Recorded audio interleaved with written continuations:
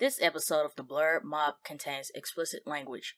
While we want everyone to enjoy the show, sometimes we may say things that are not appropriate for all ages. So, in other words, Mom, Dad, Granny, we cussing. Discretion is advised. And you think he made it out, and then Vagar just comes out of nowhere and takes the biggest bubble bass bite out of that man's dragon. Where's my pickles? But King G, Grow Site, ENT. Rock with it, rock with it, rock with it, rock with it.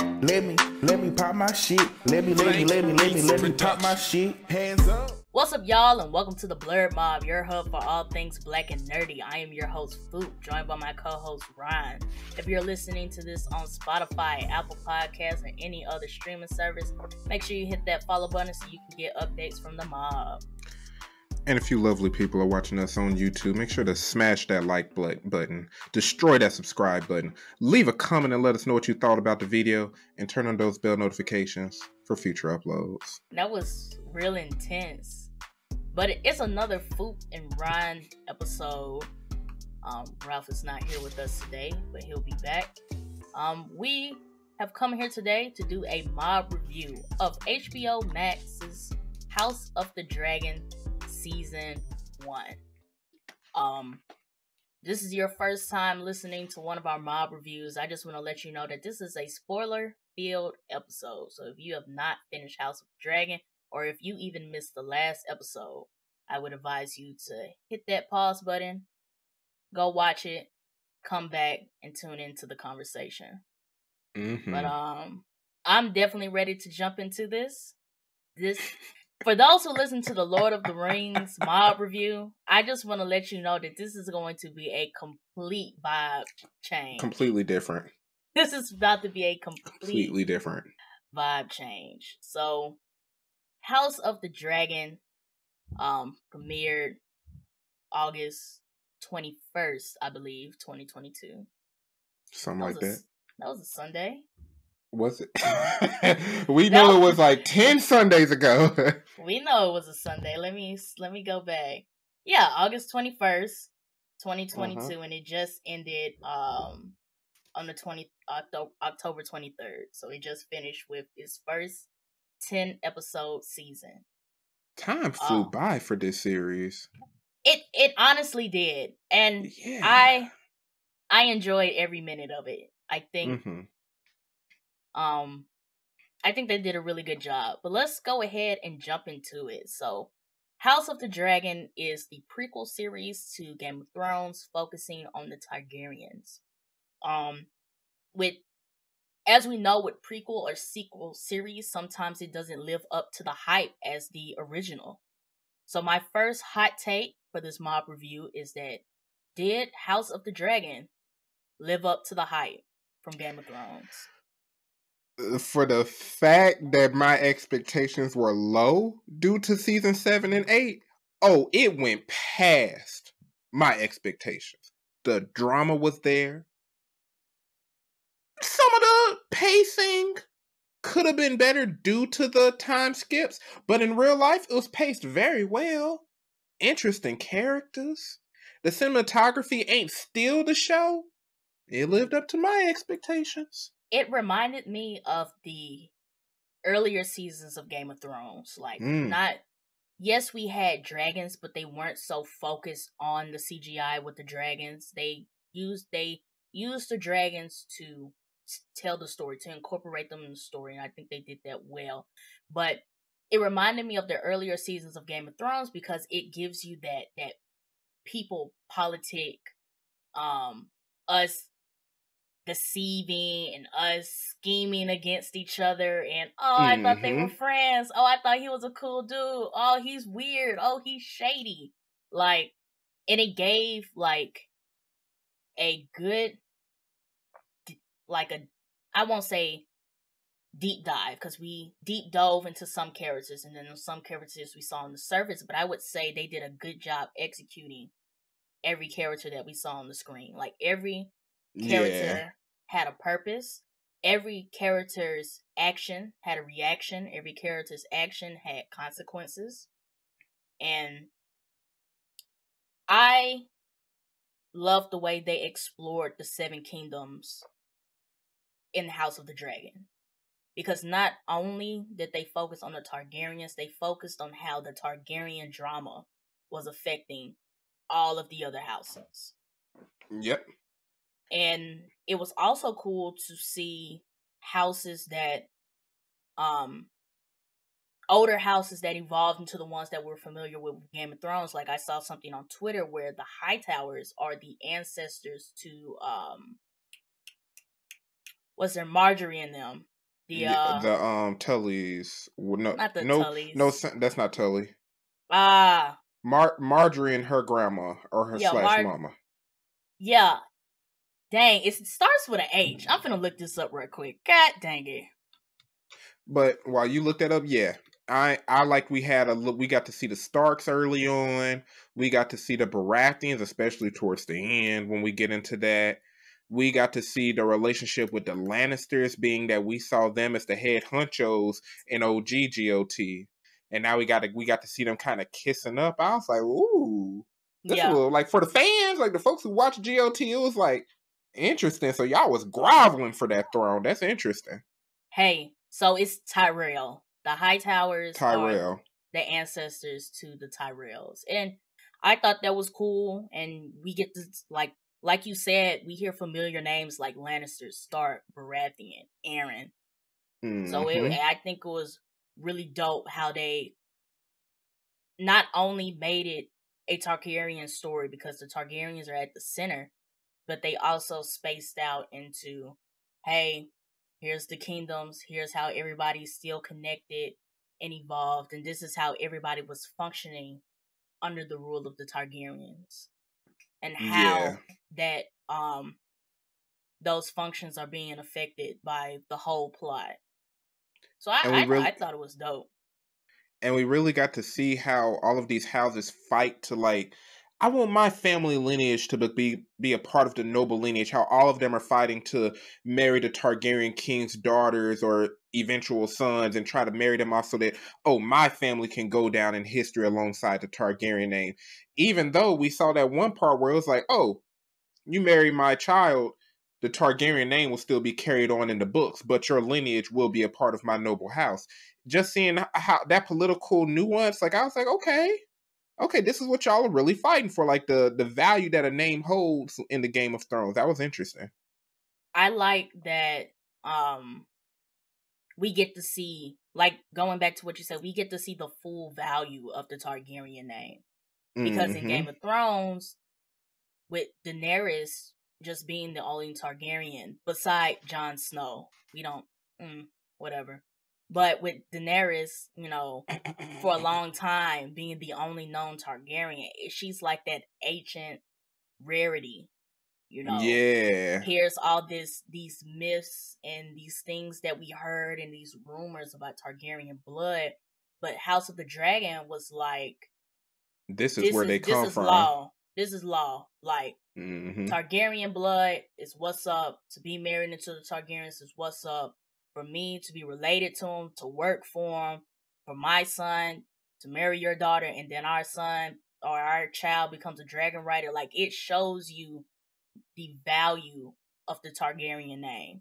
And just going into that, like, we'll get into like how they're going to progress with the rest of the seasons, but I like that House of the Dragon put the Targaryens on so high a pedestal that the fall is going to be so good. Exactly, and seeing how they got down to just Daenerys and her brother and Jon Snow, because like it's crazy because like, it's so good. Yeah, and even House Velaryon, and like, because they hold power, the Sea Snake is well known, and the way that they was like, let's strengthen our houses. That was a common trend between those two houses in the show, bringing them back together. It's like interesting because we get Velaryon in GOT. We heard about Velaryon Steel, yeah, but we never got to hear much about the actual house. So we get to see. As the seasons go along, I am expecting to see a lot of these houses that weren't mentioned in Game of Thrones fall. And I hope that in them falling, we get to see the evolution of the houses that we know in Game of Thrones. The next hot take I want to touch on, because this goes to your comment about the pacing. So season 1 did several time skips throughout. Like 2 or 3, right? I think it's like 2 or 3 time skips throughout the season. Did we feel like the time skips were necessary? And if we felt like they were necessary, did they help tell the story? So, the most glaring parts of the time skips, and I know they can't help this, is the fact that we see Rhaenyra, Alicent, their children grow up, but then Alicent's father still looking the same 60 years old. The guy, I hate that man. I hate the guy, and I done forgot his name. Rhaenyra's old fling, who was a knight. Christian Cole stayed looking the exact same. So it was kind of off-putting in terms of, we see these members in the cast age, but these don't. That was kind of off-putting. But in terms of storytelling, I saw the value in it. And even if they started later on with where their ages were, like with their current ages, I feel like we would have missed out on all the stuff we got to see leading up to this, which is the history and how the relationships are formed. So I do like it. It would have been nice to see everybody age, but it's like, it is what it is. You know what I'm saying? I think the time skips, based on where the season left off, I think the time skips were necessary. Yeah. I think as far as like what the people look like, I'm not too mad about it, because I'm thinking some more of it as how we see our parents. Like, we get older and we start to look different, but then you look at your dad, and your dad looks the same, your mama looks the same, or like some of your older cousins, they look about the same. So true. I didn't focus too much in on like some of the characters aging and some of the characters not aging, like visually. Viserys aged though. He was sick. My boy Viserys was sick. If anything, the time skips, I will say this. The time skips did a really good job of like providing basically a countdown. Because yes, Viserys has announced Rhaenyra as heir, but it only comes into play when he dies. So on one side you have Otto and the rest of the council during that time trying to plan out, what's going to happen when Viserys dies. Rhaenyra's trying to figure out, hold her claim, trying to make sure that everybody's still on her side for when that moment, when he dies, their plans can go into play. And one thing the time skips did is that in every time skip, you see Viserys slowly, basically deteriorating before our eyes. And it finally happens in episode 8. Yeah. When he finally dies. And then at that moment, it was clock strikes 0. That's one thing I really liked about the time skip. It's basically like this race against time. And I think they did a good job with the time skips by not alluding too much to like events that we wish we would have happened. When they have a time skip and they say, oh, during this time skip something happened, and was like, well, it would have been great if we saw it.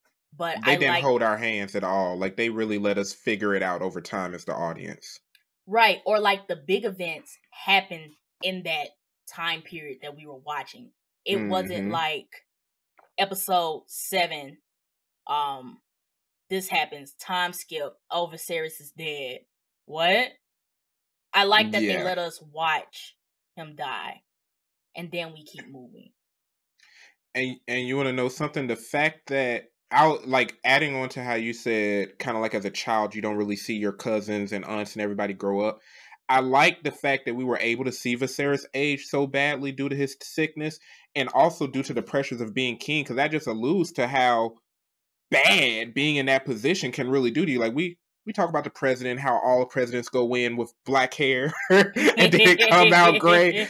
Like we really got to see that with Viserys. Like all of these folks hounding him. This man was a peaceful guy. Now we watch GOT, we understand that being a nice guy gets you killed in season 1.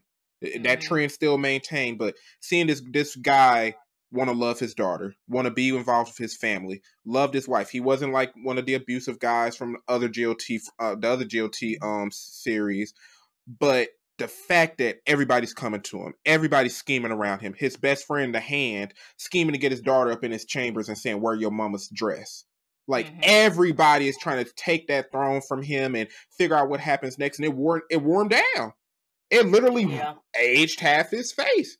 And that was such a great, what would I say, metaphor or symbolism, like really seeing that. That was well executed. That was very well executed. Yeah. I'm not too mad at the time skips. Now, what I will say, going into season 2, I would like to see less time skips. The way that the season ended with Aemon killing Luke and just that final scene of Rhaenyra, and I saw on Twitter they did a side by side of Rhaenyra and Daenerys when they cut off Missandei's head, and I was like, yeah, the war crimes start here, and I think for the rest of the existence of House of the Dragon, y'all just gonna have to let us ride that out. Like, yeah, you could skip a day or two. We used to skipping a day or two. They did it in Game of Thrones, but this year's, leave it alone. I want to see how everybody feels. Because I haven't read the books. I don't know like the storyline of which one of Rhaenyra's kids are going to grow up like her kids with Daemon. I don't know about the actual Valyrian blooded daughters. I don't know what happens, but I want to see it happen in real time. I want to see all of that happen.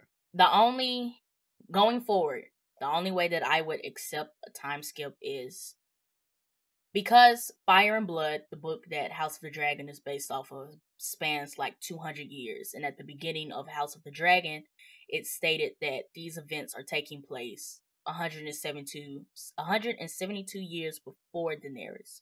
Now, if House of the Dragon is supposed to span that full 172 years, I will only accept a time skip if the end goal is the very, very bottom fall where Daenerys is born in Dragonstone and they get her and her brother out and go to Essos. If that's the end point, then yes, we're going to have to skip around some. But if that's not the end point, I want to ride this out.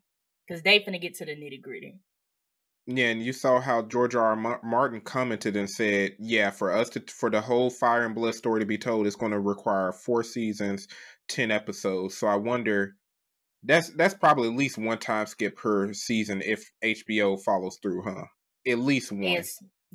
And I hate to say it, but if they're going to tell the full 200 years, the characters that you guys have become very fond of in season 1, they are going to die, and it's going to be, if they execute this right, it's going to be good. Because imagine it's like season 1 with Ned Stark dies, and it's like, oh no, Ned, and then season 2 continues and season 3 continues, and the story is just living on, even though these major characters are being dropped off. So if you are a Game of Thrones fan, I wouldn't get too attached. Plot armor was not a thing in Game of Thrones until season 8. Plot armor is not a thing. It doesn't seem like it's a thing in House of the Dragon. Like, they are showing that all of these characters are touchable in some way. Yeah. And we about to find out how y'all finna get touched. Bro. And I did. I don't want to skip to this, but I did not see. Like, I could tell, like, Rhaenyra's son. Like, the second I saw the dragon in the clouds, bro. Like, that scene, I was like, "Is this talking about when he was flying in the shadow of Vhagar?" Yeah, and Vhagar was 10 times his dragon size, and I'm like, I know what's going to happen. But please don't make it happen. I'm like, please don't make it happen. Y'all got the rain, y'all got the clouds. Please don't make it happen. I was on the edge of my seat, just like you. Literally. I was like, this is bad.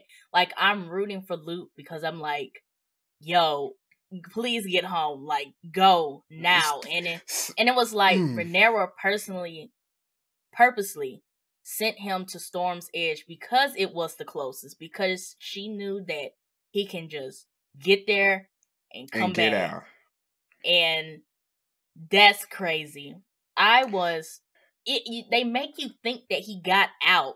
So that part where he flew up out of the storm and he ended up in the clouds and you think he made it out, and then Vhagar just comes out of nowhere and takes the biggest bubble bass bite out of that man's dragon.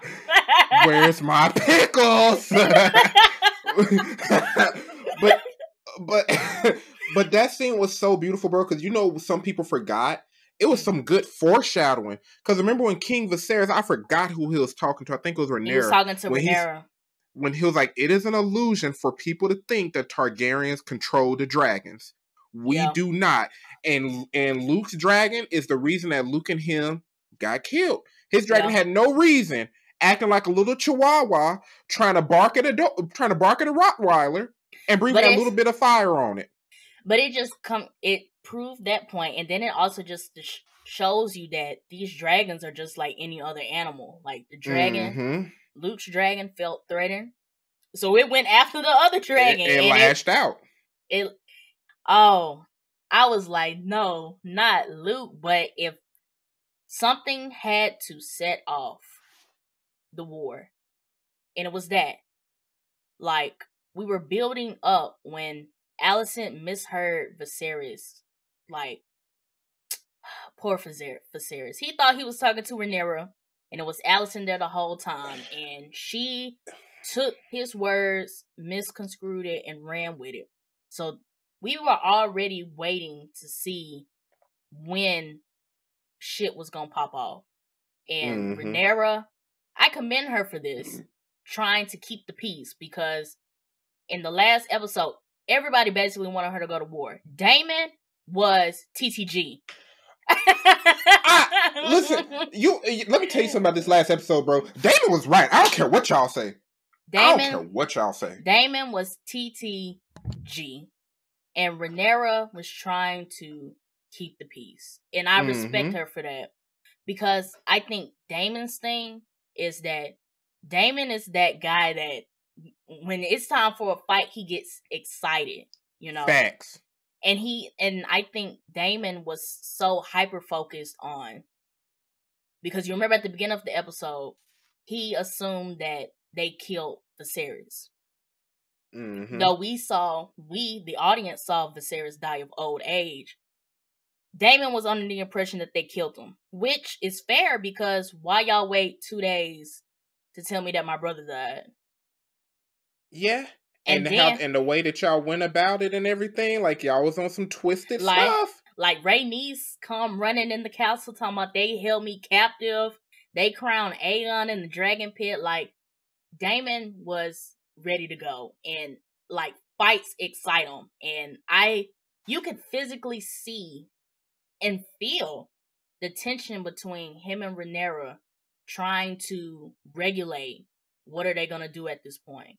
Because Daemon is really trying to get everybody up in arms. He didn't name 13 dragons. He in the underground getting this other big ass dragon. The second largest dragon. And Rhaenyra is really trying to keep the peace. And you can feel that tension between them. But it's such a great dynamic, because aside from the incest is nasty. Because you see Rhaenyra trying to follow in her father's footsteps, even though she is a little bit wiser. I like that she is willing to take a few risks, but she is still trying to maintain peace for the realm. She ain't never just been like, I want all hell to break loose. She's like, I do want there to be peace. But Daemon is such a polarizing character, bro. Like, I'm gonna just state this. He's my favorite character. Not because he's just the best hero or nothing, but the way he's written. Like, Daemon loved his brother. He was a jerk. He was problematic, but he loved his brother. He loved Rhaenyra, his niece, wife, his niece, wife, baby mama. He loved Rhaenyra from the beginning. You know what I'm saying? And he's such a polarizing character that it's like I can't get mad at him. He's right. He has a reason to be mad, bro. Yeah. Like y'all had my brother on this. What was it? Poppy seed or whatever that drink that was giving him. Milk of the poppy. That was giving him lean. you got my brother. You got my brother drugged up on lean. You got my brother drugged up. My wife niece was supposed to be crowned queen. My brother stood there, marched in, limping, and said that she is queen still. Why is this happening? I think Daemon had moments when I was like, okay, Daemon, I'm with you right here. And then Daemon had his moments that was like that questions his character. Like, let's start early. Like him taking Rhaenyra to the brothel, him killing his first wife with that rock. We didn't see it happen on camera. We just presumed. He killed that lady with that rock, and you ain't gonna tell me different. So I'm gonna ask you this: do you think that was his intention from the very beginning? Because the horse got scared and jumped. Did he just take an opportunity, or did he plan to really kill her from the jump? Maybe. I'm gonna say this: I think he went there to stir some shit, and the horse presented the opportunity for him to make the best cover up ever. I think Daemon's goal is a mix between power and family. Because his first thing was just being upset that he wasn't on council. And, Viserys wasn't listening to him. So then you get that family thing. Like, I'm your brother. I should be the one advising you. But then I also think of it as a position of power, because think of what Daemon could do or would do as the hand to the king. And then let's talk about his pursuit of Rhaenyra. Like, he wanted to marry Rhaenyra while she was still 14. Yeah. And Viserys was like, nah, we not about to do that. So he laid off. And when the opportunity presented itself, when Rhaenyra got older, he took it. Because then at this point, you prince consort to the king, to the queen. And we already saw, as we see in season 10, episode 10, where that got him. What he was willing to do with that position. But then also look at the dynamic, because if King Viserys had Daemon on the actual king's court, a lot of things may have played out differently, at least in the Targaryen's favor. Because when you look at how many of those people were planning behind Viserys' back, you probably needed your brother there. Yeah. You probably, or at least put Rhaenyra on the court, but not as no cupbearer. Actually have her in there seeing what's going on and give her a valuable position. But the king was, I'm going to be honest, he was the peaceful king, but he was also the gullible king. I think him not putting Daemon on there was his way to keep the peace. Because when they had Daemon over to City Watch, this man went out in the middle of the night and had a full massacre party. Like they had a full murder party in the middle of the night. And you was it as commander of the City Watch. This is what you do? Nothing like a little bit of genocide to get you in the mood. like I feel Viserys as, you can't even do right with the position that you got. Yeah. And then the other thing, which is like another of like one of the central points of House of the Dragon, was, can we allow a woman to be queen? It's all in the misogyny. So even like the fact that Rhaenyra was a cupbearer, your own family, you have her in the room but not sitting at the table. She is a royal. She is a noble Targaryen. She is the princess. This is Princess Rhaenyra Targaryen, your firstborn, and you have her as a cupbearer. Now, I feel him, if that was the only way for everybody to agree to put her in the room. Now, nepotism worked on that level, but come on now. Yeah. And it's crazy because, You know what? Even talking about the moments where they talk about like the inequalities between men and women in the show. You know what I really like about House of the Dragon? Like GOT showed a lot of like what's the proper way to say this? The forced intercourse and all of that good stuff. But I liked in House of the Dragon how they tackled like a woman's battlefields, like having the babies and seeing like women from another perspective and seeing like what they actually went through before modern medicine and all that. Like that stuff was tough. Then Rhaenyra being a princess too and having to be queen and still having to deal with like I ain't got real doctors for childbirth. Like that was crazy. I think some of those parts were unnecessary. Like I do? think I just want to start with episode 1. What was the reason for y'all showing us this medieval C-section?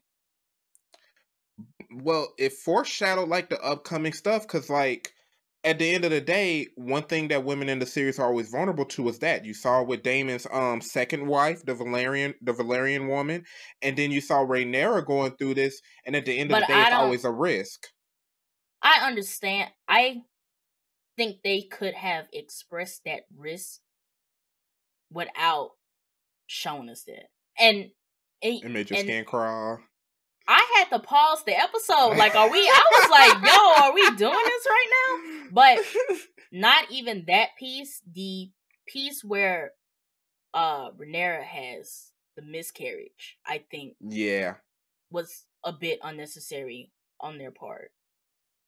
See, I enjoyed it though, because it's like it still showed those dynamics. Like and it really showed a little bit more about Daemon's character too. Because, like, he is so war-ridden. He loves Rhaenyra, but at the same time, your wife niece is up here giving birth and screaming to the top of her lungs. Why ain't you going to check on her? Is it because you're scared because of what happened to your second wife? Are you so battle-hungry that you don't want to go up there? And then Rhaenyra having to go through that, burn her child, then plan for a war? It was a lot of dynamics. I just think the part where the baby falls out and it's all deformed and stuff. I personally feel like that could have been left out. I think we could have edited that a bit better.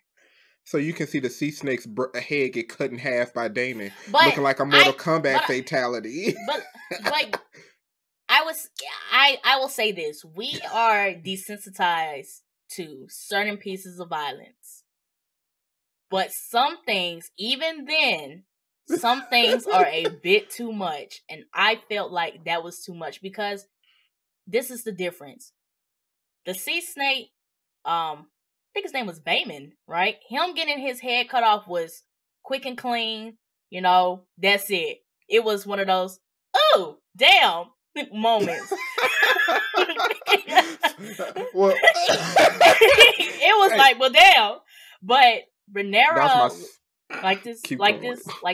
that whole scene with Rhaenyra was like, okay, you guys are kind of dragging this out. Like, that was a full, 1.5, 2 minute scene that we're just sitting here watching her have a miscarriage.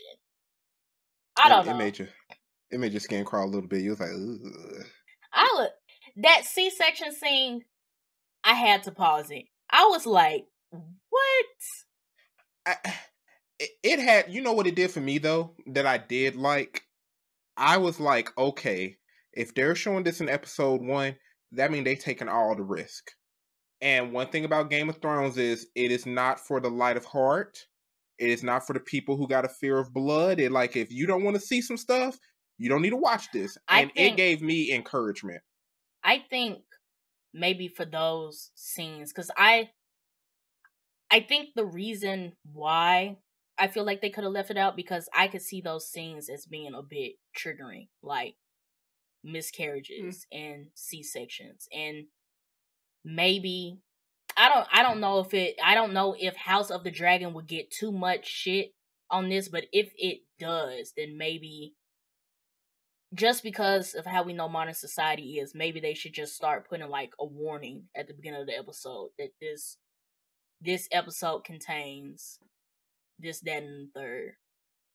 I will give you that, but I'll also say all of House of the Dragon, it is very triggering. The last episode when Daemon, we basically saw like domestic violence. Yeah. Like, you know what I'm saying? Like, I agree with you. There, for people who may be unfamiliar with the franchises in comparison to us, they probably should have like, hey, these are the topics that will be expressed in this show.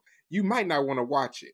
I mean, I guess it's going back to the fact that we're so desensitized to certain pieces of violence. Like, we hate to see it, but we're not uncommon. It's not uncommon for us to see domestic violence in media. It's not uncommon for us to see people get their heads cut off in media. We see it all the time in Mortal Kombat, other fantasy shows, horror films, and but I don't know. I just maybe just because I don't know, being a female and seeing that, and then seeing the risk of and seeing it in such an intense manner. That I could see it going past, oh, we're just watching a C-section too. We're watching a C-section.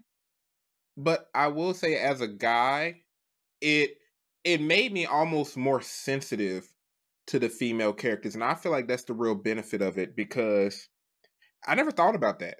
You know what I'm saying? Like, yes, it may have popped up in my mind, like, oh, I bet births were rough back in those times, because they was rough.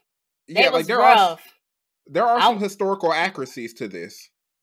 Yeah, and it made me go like, shawty, I wouldn't even like, if I was a woman, I wouldn't even want to I wouldn't even want to have. I wouldn't even want to have babies, bro. I said this from Game of Thrones. If I was a woman, I am a woman. But if I am a woman, just to keep it 100. But if I was in Game of Thrones, I would have to be so far away from the bullshit that they got going on, because it's very Game of Thrones, I think, did a good job showing the hardships for women in the series. But I think House of the Dragon took it to really show the, especially for like royal bloodlines, and like we go to Rhaenyra, who's being set, she's 12 and she's being set up to marry Viserys' old ass, and I was like, that cannot, like, Alicent. No. Oh, you was talking about his first wife. Oh, my bad. No, Rhaenyra, the little girl. Oh, the Valerian girl. Yeah, I kind of pushed that to the back of my head. But I'm just saying though, like, how do you process being a 12-year-old child and your daddy, your parents, people who are you supposed to trust, is selling you to an old ass man for power? I forgot. I'm not gonna lie to you. I forgot about that scene because I was like episode 3 or 4. I ain't gonna lie. I was like, thank you, Viserys, for looking at that little girl and saying, no, she's younger than my daughter. I can't do it. I said this. I said I'll give Viserys props for not marrying a 12-year-old child, but to go marry your daughter's best friend, that is messy. That is scandalous. That was Littlefinger Jr.'s fault, though. That was Otto saying, hey, go talk to the king. You know his favorite drink. Wear your mama's dress. And Alicent over here prickling her fingers because her anxiety that bad the entire time. Like, that was set up. I knew Alicent was on some bullshit from the minute I looked at her. I said, something's not right about you. Something's not right about you. You're gonna be on some bullshit later, ain't you, Alicent? I don't like you for some reason. But really, let's talk about the women. We've been talking about the women in House of the Dragon for a minute, but I think versus our conversation about how the women characters in Lord of the Rings were treated, I think they did a good job with the women in House of the Dragon, from Alicent to Rhaenyra to Rhaenyra. Like, Rhaenyra didn't even have a big part in the series, but we felt for Rhaenyra during that whole scene before her death.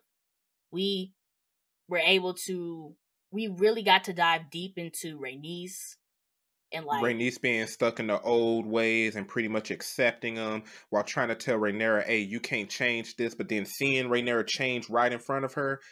We got to see a lot of the women characters in so many different facets that aren't just like the damsel in distress stereotypes, and I really enjoyed that. Yeah. And I guess we saw a lot of women characters trying to push themselves through this patriarchy. Like in Game of Thrones, of course you have Daenerys, the standout character. But we really didn't. And then you had Cersei doing her thing. But I think some of like the side female characters that we saw, like played their pieces alongside like the other male characters. The only reason I'll push you a little bit is because in Game of Thrones, but it was also a lot longer. So I will say House of the Dragon kind of squished it all in season 1. But Marjorie and Marjorie's grandma, like Game of Thrones did have some really good female characters who was like, we playing the game, we understand how other people view us, but we have our own desires as well, and we're going to fight to get them. I just feel like it's I'll just say this: George R.R. Martin, just a phenomenal writer. He did all them justice. And what was I about to say? I lost my thought. But let's talk about Mr. George. Mr. George, he had a very big part in this series. Based on recent news that we heard before the series was about to air, is that he was heavily involved in the series than he was in the later half of Game of Thrones. Do we feel like that paid dividends to the series? Most definitely. And you know what? For him, yes, and even the showrunners, for him to say, y'all did a great Viserys. Y'all's interpretation of Viserys from the little bit of information from my book was better than what I wrote. And that's commendable. That don't normally happen. So I feel like George R.R. Martin being involved, I feel like all these other studios and Amazon, Disney, they need to take note. Get the original writer if they're still living and have him really play a part. I agree with you. I think it paid dividends that they had George R.R. Martin in the room.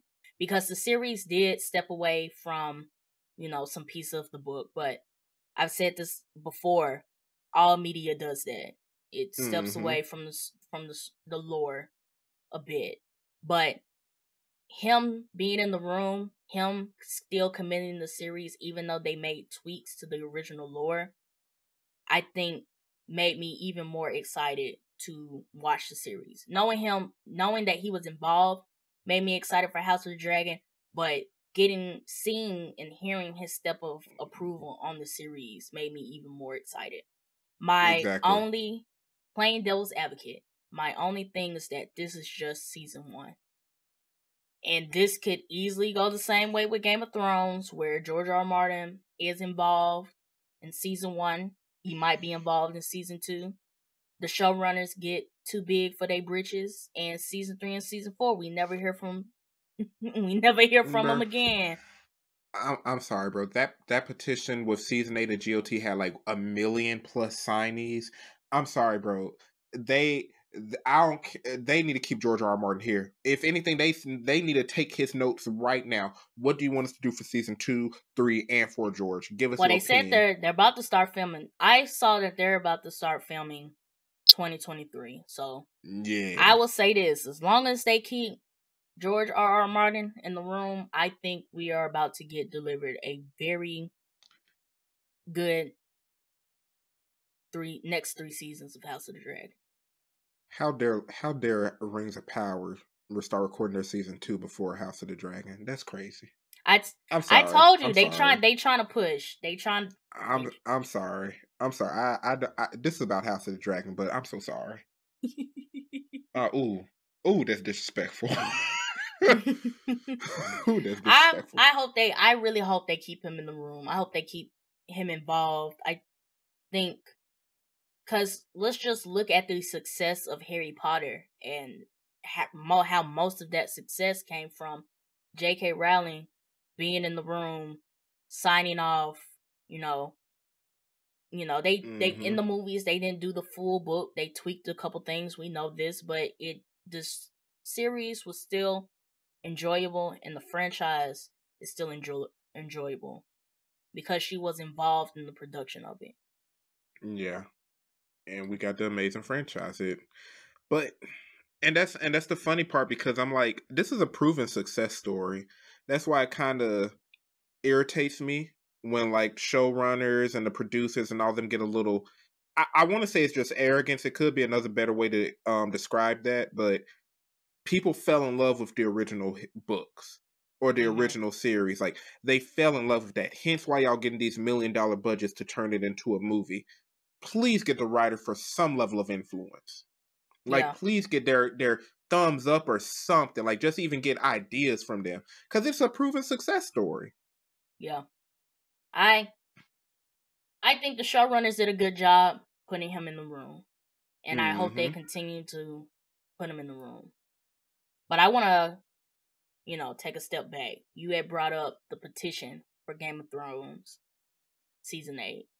The next hot take that I have, well, planned hot take. We've been through a couple hot takes already, but the next planned hot take of this mob review was: can House of the Dragon bring back fans of the franchise who dropped off Game of Thrones season 8?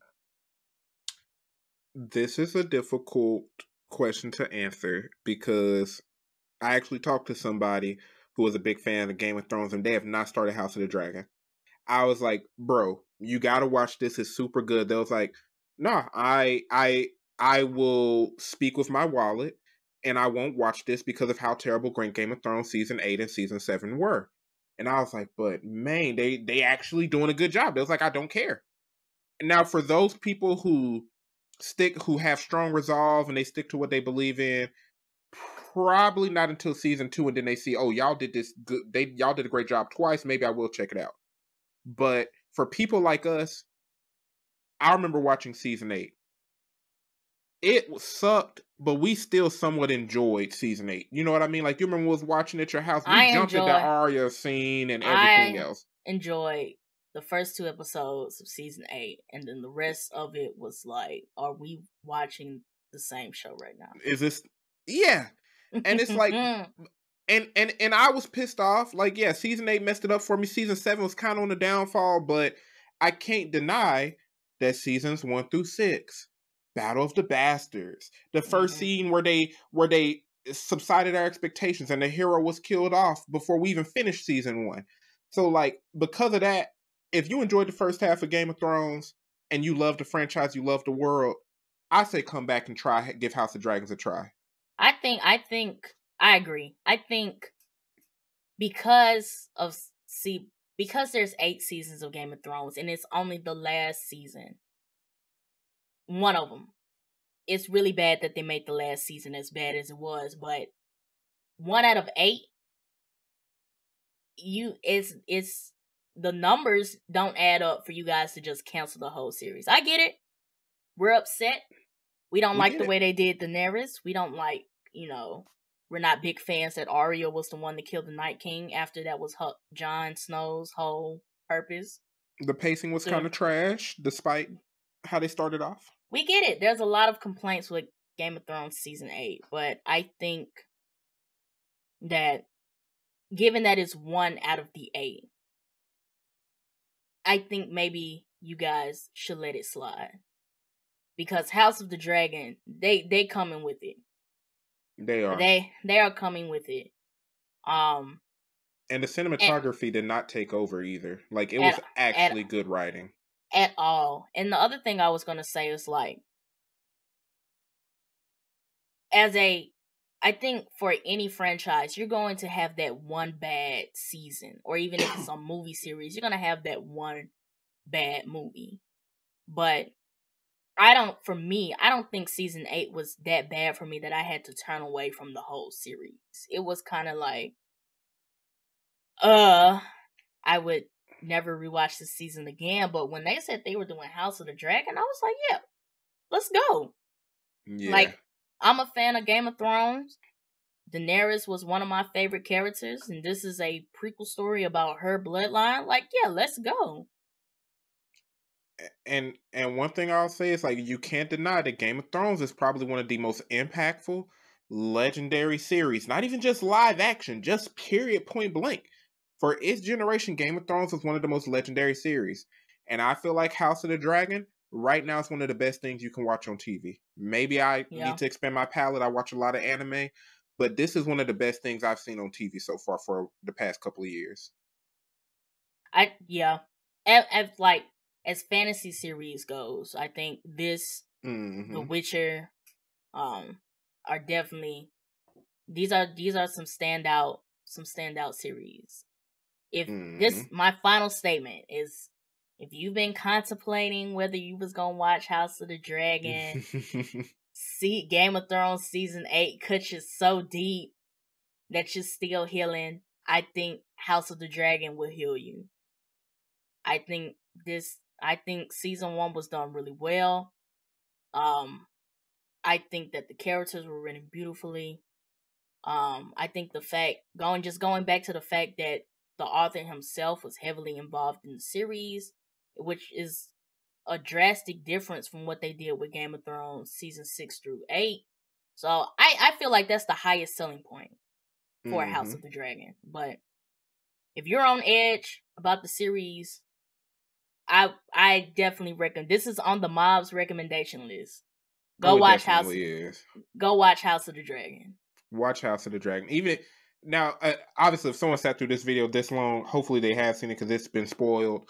But even if you ain't watching Game of Thrones, you can watch House of the Dragon first and then go watch a Game of Thrones. Yeah, because I really don't think I'm gonna say this: you don't have to watch Game of Thrones at all to understand a lick of what's going on in House of the Dragon. Like, they don't make any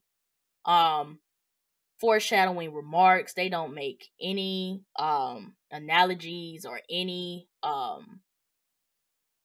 hints to anything that happens in Game of Thrones. You could literally enjoy this series as its own entity and not touch one episode of Game of Thrones.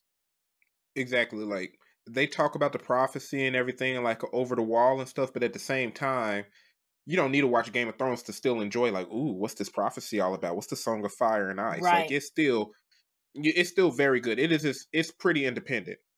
Like, you don't have to know who Ned Stark and Robert Baratheon, all of them are, to understand that there's Starks and Baratheons in the kingdom. You don't need to know who Daenerys Targaryen is to understand this whole Targaryen bloodline, because they lay it flat out for you. They do. You didn't need to know that the Targaryens love their incest either. You're going to get shown that. Like, I think the familiarity is cool. Like, ooh, Stark, I've heard that name before. Baratheon, Lannister. And it's cool to know where they started, and we know where they end up, at the end of all of it. But I actually like the fact that you can enjoy House of the Dragon as an entity in its own. Yeah. I think that's pretty dope how they set that up and, like, did the information. And how you feel about the announcements about a Jon Snow spinoff and a Sea Snake spinoff? Not a Jon Snow. I think it was Jon.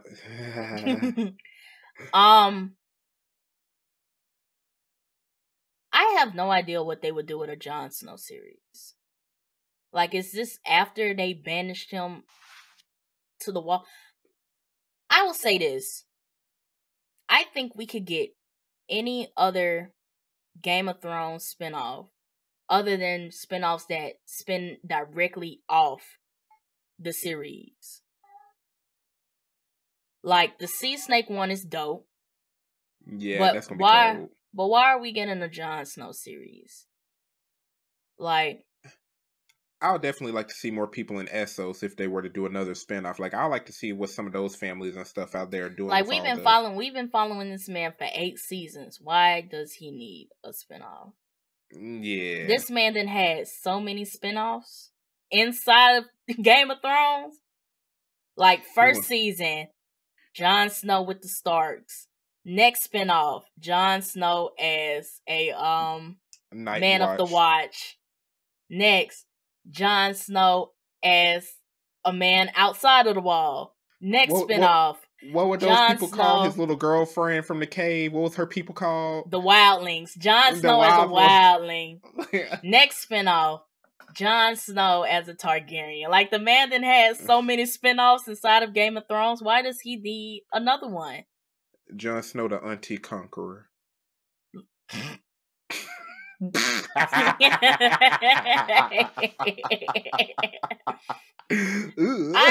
That's one of, out of all of the Game of Thrones extensions that they're making, because they're making an animated series too. I forgot what it's supposed to be focused on, but I didn't see those news. That news. I'm definitely, they're making an animated I can't remember what it's going to be focused on, but they are making a Game of Thrones animated series, and I'm definitely excited for that. I'm definitely excited for the Sea Snake, because like we mentioned earlier, House Valerian isn't really mentioned at all as a house. It's not really mentioned at all in Game of Thrones. So this would be a nice, keeping up with the Valerians type thing. But why do we need to see Jon Snow? And you know what? That Sea Snake stuff is going to be pretty cool. We're probably going to see a lot more pirate warfare, like ships going against each other and stuff. We'll probably go to Essos a lot. True. So we might get more of Essos in this Sea Snake series. Hey, before we close out, the second most iconic scene aside from Rhaenyra's son getting ate up. Those childs are bastards, and she is a whore. Chop! I feel like it was one of those scenes like, yo, bro, everybody knows. You're right. Everybody knows that you're right, bro. But this was not the place to say that. He said, I ain't got nothing else to lose. I know this is treason, but I'm going to die and say what I got to say. That was the most iconic scene, bro. Viserys got a what was it? Cane in hand and said, I'll have your tongue. Daemon said, nah. No, it was so funny because Viserys with his one eye, crippling, walking like the old dude from Family Guy, pulled out their little pocket knife. And I was like, what are you about to do with this pocket knife? What you gonna do to this guy? He is a warrior. This man can fight. What you gonna do to him, Viserys? Come on now. Look. And because we're Blerds, we gotta say this. The Valerians are black. They black. We knew that them children.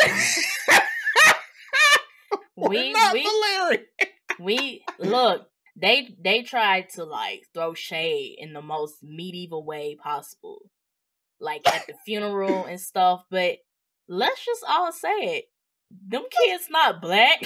I think somebody said it. Somebody said it to the Sea Snake, and they was like, "Them kids don't look like you." He was like, "As long as my house lives on, those kids ain't black. Them kids don't look like you." Like, they ain't mixed. That there's not a lick of black in like them. I'll give you Grandfather of the Year award for loving them kids despite the information, despite knowing what everybody can plainly see. I will give you Grandfather of the Year award for that, bro. And let's talk real quick. What's the old dude name who be working with Allison? Lord Laris Lestrong or whatever. You talking about Mr. Only Feet? Trading feet for info. Oh my god! For info. Like, oh my god!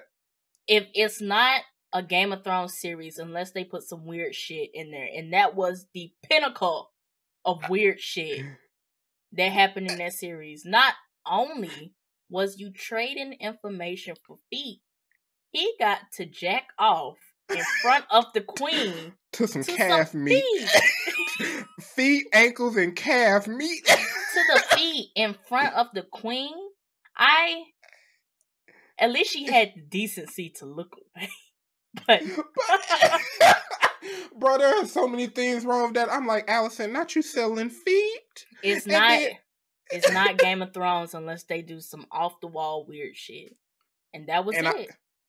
And I saw the funniest meme on Twitter, bro. They was like, Game of Thrones fans watching incest. It is what it is. Game of Thrones watching foot fetishes. But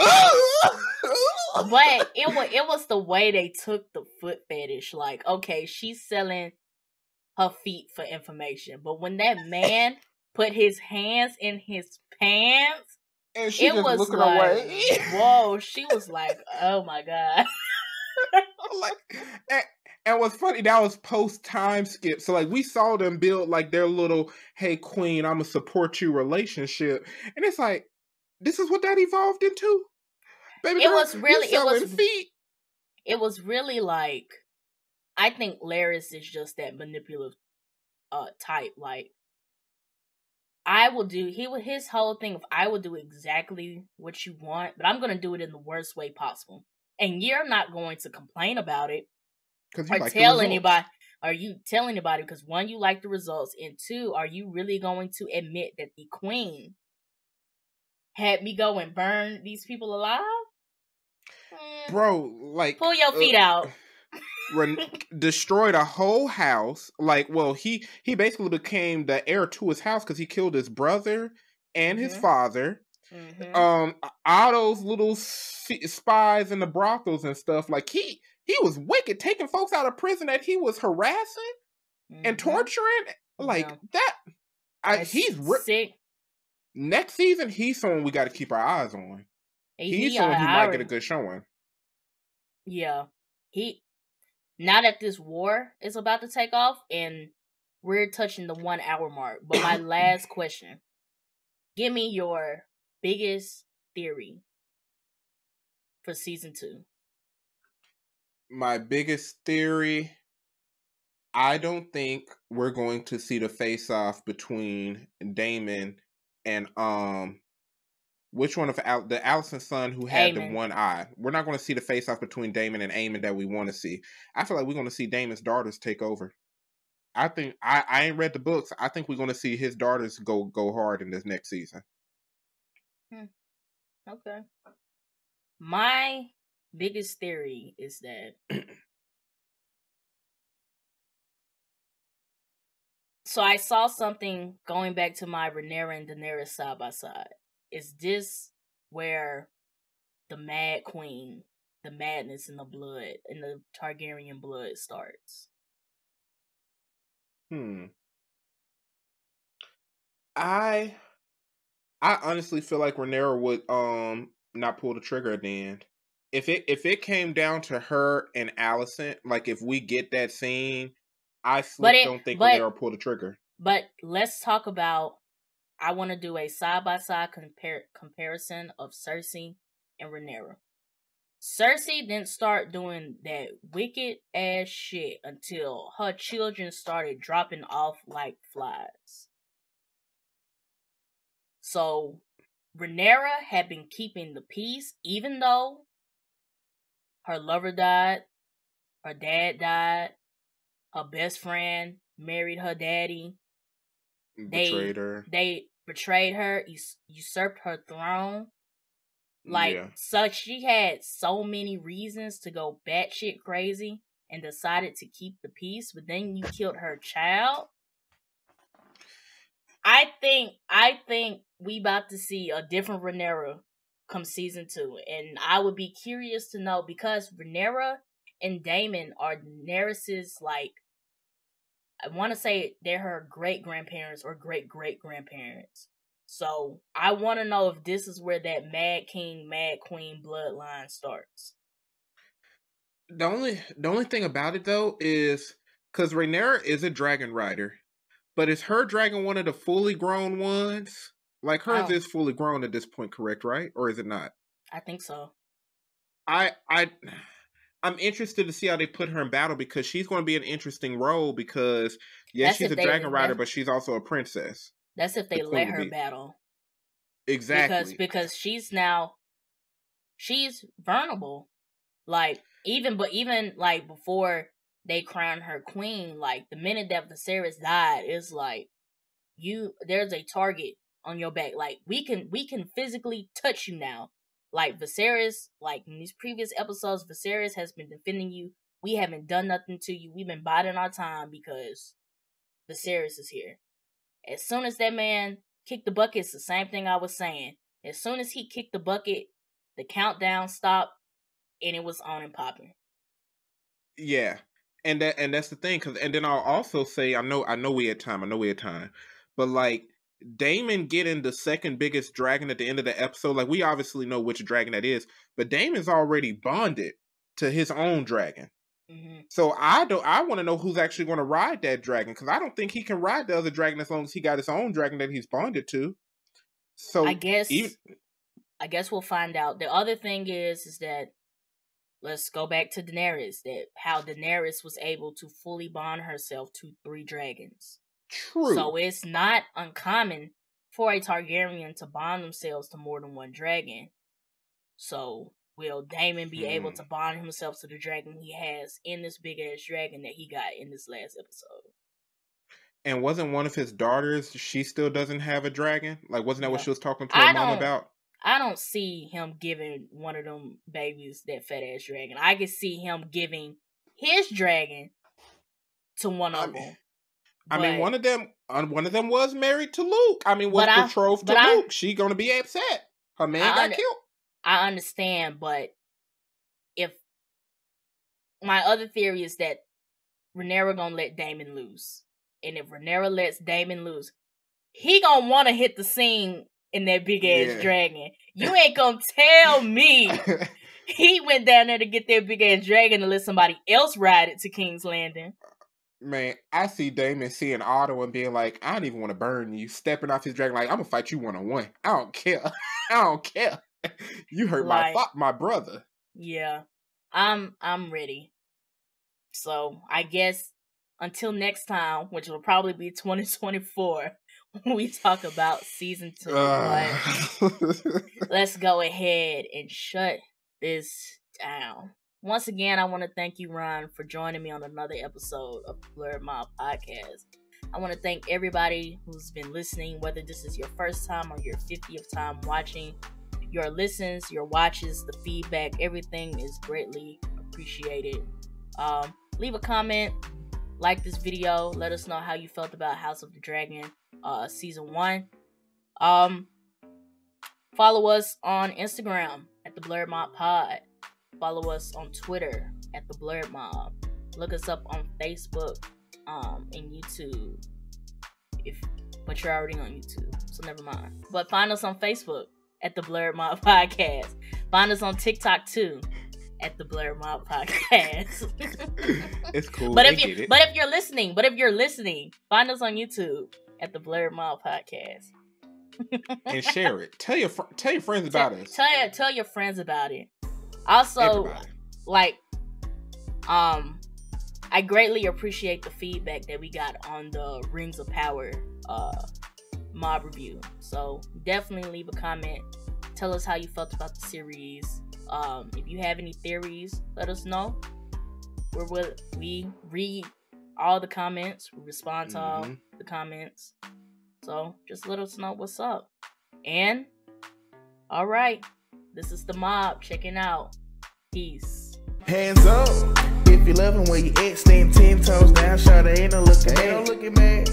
You can let them haters hate when they answer where I'm smiling.